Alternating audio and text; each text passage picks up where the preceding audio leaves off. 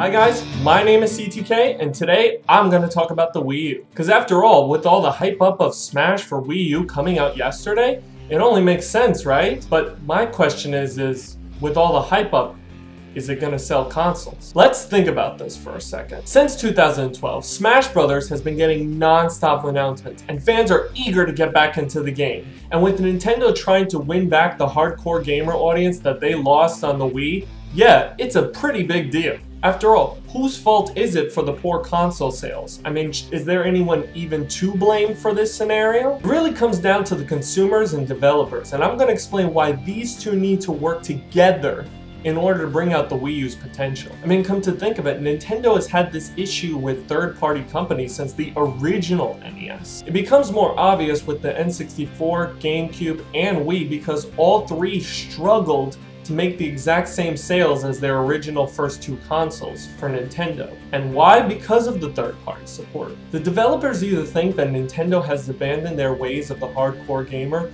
or they feel that the systems are not powerful enough to reach the same audience that Microsoft and Sony has for many years. But that's where fans are going to tell you that a console doesn't need powerful graphics or a strong processor to give the same type of audience, as long as the games themselves are doing a tremendous job. This became really obvious with Wii, where it oversold PS2 in sales and is now currently the highest selling console of all time. But high sales does not equal game sales.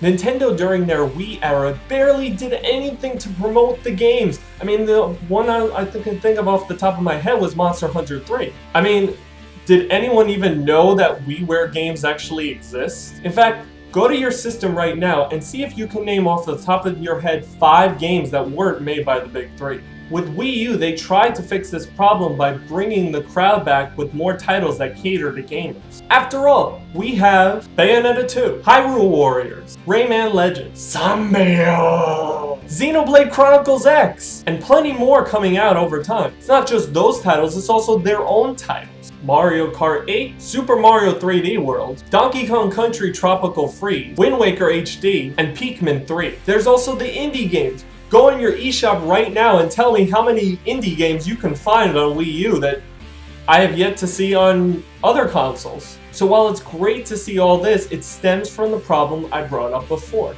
the lack of console sales. The third-party developers feel like they don't want to waste time on a Wii U game that they know is not going to sell very well, and when they actually do make those games, it's a half-assed version, which would upset any fan. The gamers then boycott other games made by the same companies, leaving Nintendo to fend for themselves. But wait! If nobody buys the games, then the developers feel like they don't have to try. And they don't try because they know that nobody's gonna buy the games. It's an endless loop!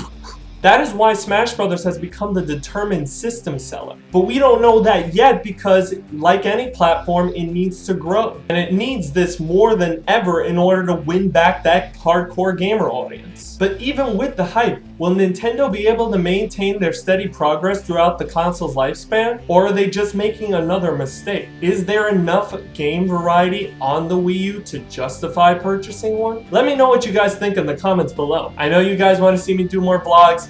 I'm really excited to get back into this. I'm pumping with ideas. And on that note, I will see you guys next time.